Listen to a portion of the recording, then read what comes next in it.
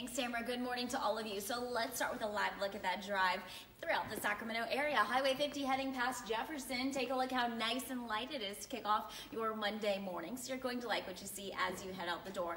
We only have a couple spots to watch out for. So this first one takes us to the Stockton area. Now you can see a lot of green on the map, but there is a crash of using the northbound I-5 off-ramp at Monte Diablo. So just watch for that. Luckily throughout Stockton, that's really the only thing you have to watch out for. And in Tracy, the delays aren't too bad yet, but we are seeing some slower moving traffic. So it's getting just a bit busier on West 205 as you're heading past Mountain House Parkway.